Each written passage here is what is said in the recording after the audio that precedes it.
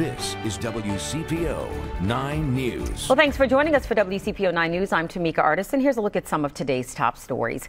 One of the largest churches in the Tri-State will begin holding indoor in-person services today for the first time in months. Crossroads Church has been holding outdoor services at Yateman's Cove during the pandemic, but today worshipers will be allowed inside at several locations, including Crossroads Oakley, East Side, West Side, Florence, Uptown, and Mason. Ohio Governor Mike DeWine has issued a proclamation making today a day of prayer for the president and first lady as they battle coronavirus. The governor says the day of prayer is also intended for all of those who've been affected by the pandemic.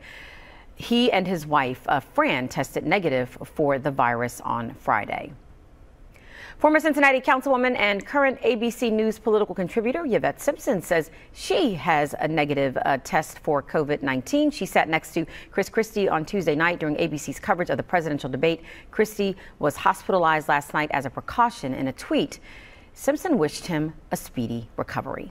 And it is game day for the Cincinnati Bengals, and for the first time this season, there will be fans in the stands today at Paul Brown Stadium. Only 6,000 of them will be allowed to watch the game from inside the stadium against the Jacksonville Jaguars in person. Face masks will be required during the entire game. The game starts at 1.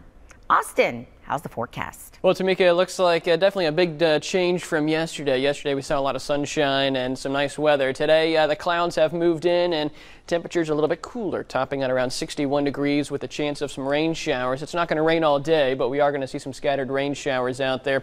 Here's your official Bengals forecast: 50s and 60s, and winds out of the southwest around 5 to 10 miles an hour, but rain chances definitely throughout the game, so bring that rain jacket if you're headed out there. Overall, here's your 7-day forecast with some 60s for today and tomorrow and some 70s for much of the work week.